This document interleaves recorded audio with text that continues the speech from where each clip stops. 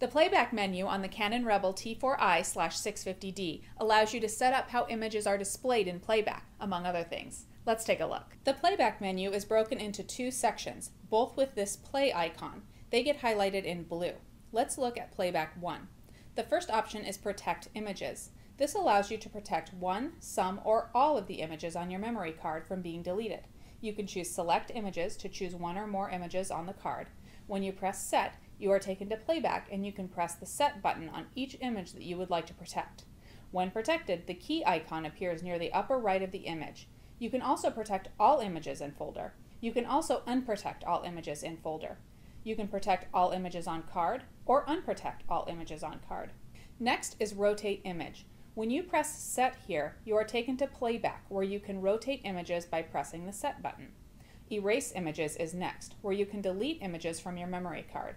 You have select and erase images to choose select images to erase. You press the set button and the check mark appears in the upper left.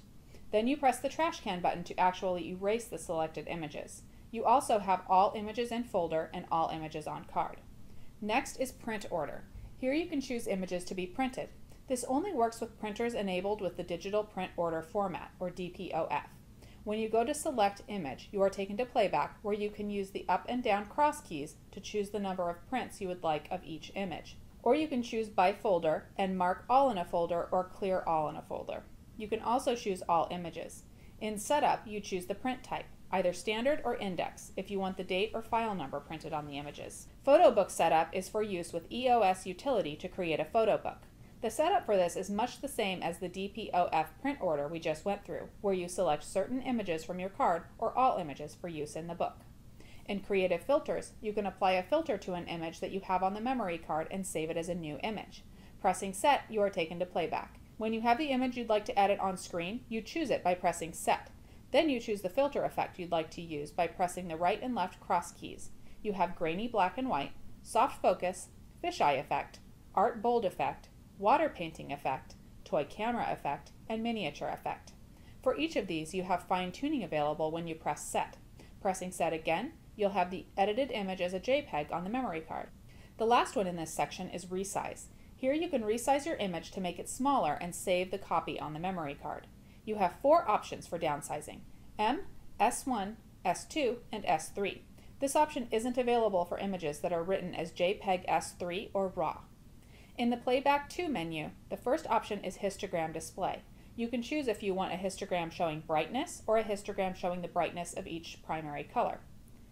The next option is image jump with the main dial. When you are using the cross keys to move between images and playback, you see each image in order.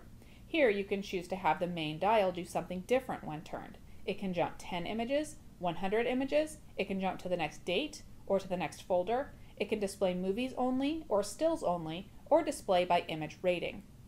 Slideshow allows you to configure a slideshow. The top item is the number of images to be included. Beneath that, you press set and then the up and down cross keys to choose what you want to be included.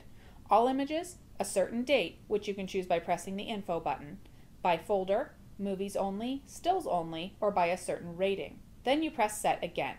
In setup, you decide how the slideshow will appear. How much time will be spent on each photo? Will the slideshow repeat or stop after one showing? Should there be a transition effect in between the images? You have several options here.